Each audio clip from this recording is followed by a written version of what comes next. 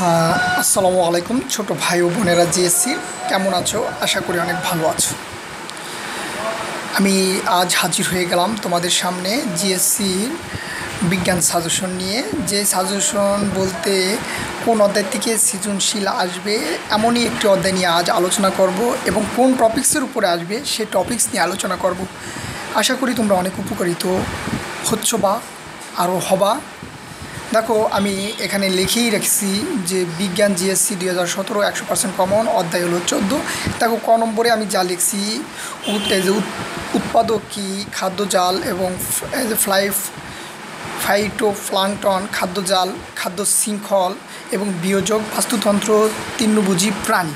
এটা ক নম্বরও আসতে পারে, খ নম্বরও আসতে পারে। জ্ঞানমূলক এবং অনুধাবনে আমি 100% শিওর তোমরা যদি এই কগুলো কমপ্লিট করতে পারো তাহলে অবশ্যই তোমাদের কমন আসবে।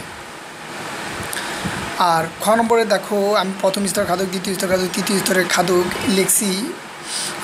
প্রাণীগুলোর নাম এবং ছকগুলো পড়তে হবে, প্লাস ক মানে কতে যা আছে তাই খতে আসবে, বলতে কি বুঝে এই সেই তাই।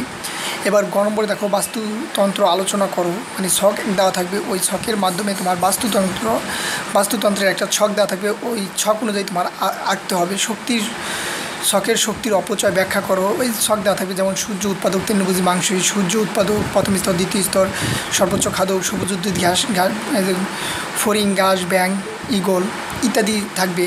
আর গ নম্বরে একটি পুকুর বা ঘ নম্বরে পুকুরের বাস্তু সংস্থান অথবা পানির তলে নিমজ্জিত উদ্ভিদের বাস্তু সংস্থান আলোচনা করো, এটা আসতে পারে।